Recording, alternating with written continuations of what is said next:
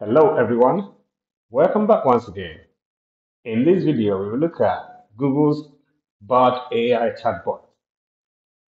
We will also look at how we can sign up and get us started. We will look at how we can generate code samples and run them inside the Visual Studio 2022. But before we get started, please make sure you like the video and you subscribe to the channel if you haven't. So let's get into it then. So, Bard Chatbot is a conversational generative artificial intelligence chatbot developed by Google.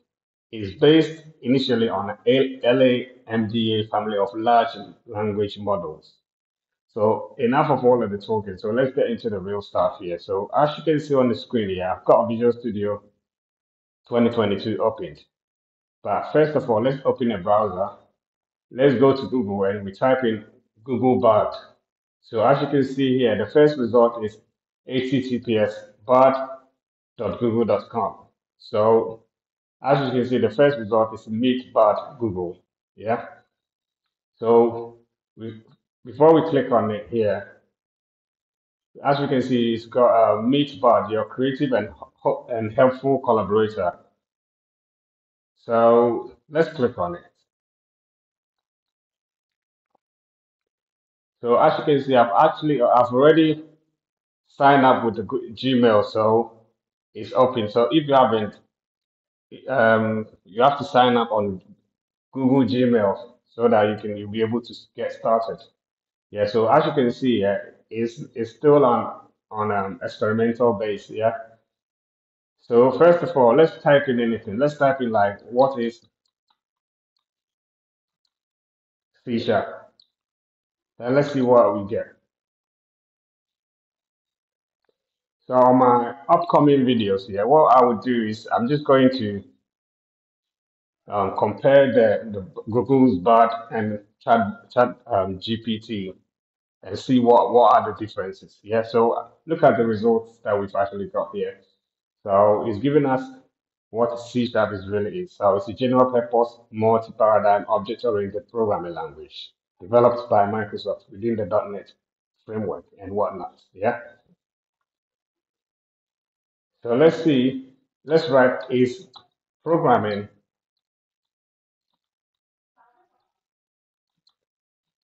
C Sharp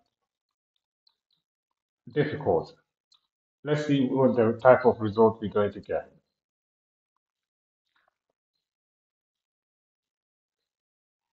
So it says C Sharp is not a difficult language to learn, especially if you have some experience with other programming languages. So C Sharp is a high level language, which means that it is designed to be easy to read and write.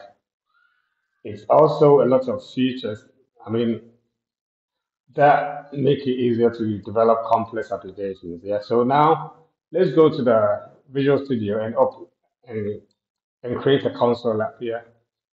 So click on the Start window, create a new project, and let's select C Sharp language. So the first bit is the console app here. So we click on the next. So here you can configure your project details, but we're not going to do that. So we're just going to click on the next again and next and create.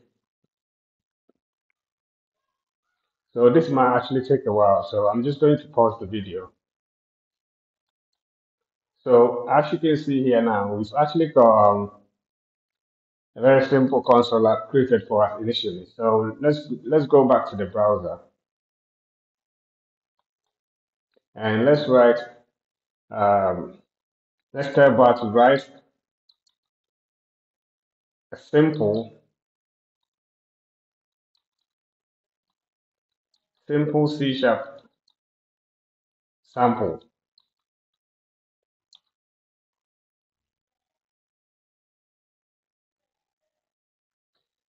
So as you can see here now, we've got a very simple C sharp sample. So let's copy it.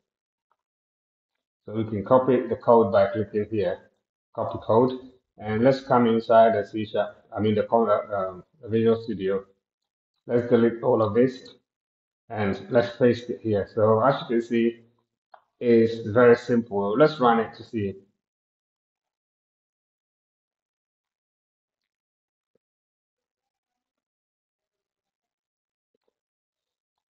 So what we've got is a hello world, very simple C# console app, yeah. So let's go back to the browser and let's write something like create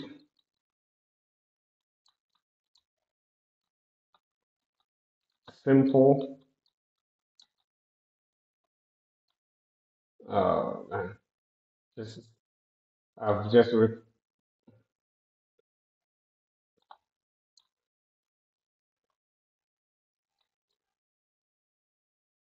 let's go create simple. I'm going to write C# like this and see what actually comes out. C# dictionary sample. So let's see what actually comes out.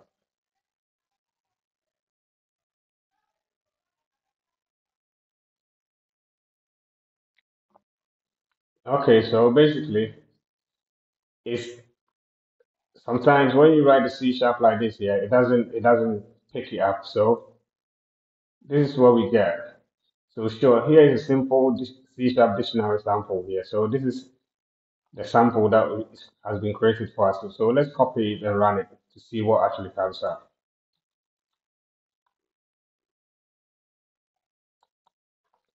So let's remove this and paste what we've copied.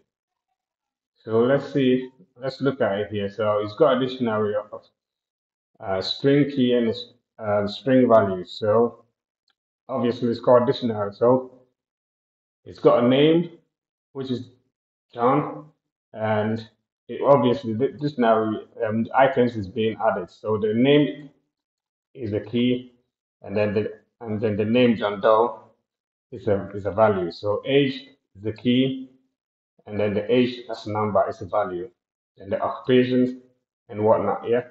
So here, obviously, we're actually looking through the dictionary just to print them out. So let's actually run it to see what actually comes out of it. Okay, so as you can see, we've got this printed out. The name as John Doe, age 30, occupation software engineer.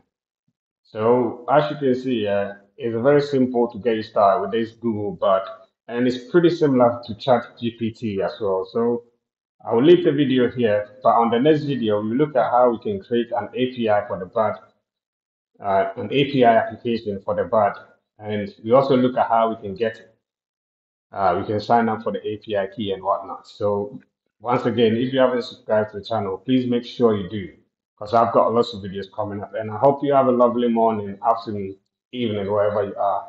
Peace.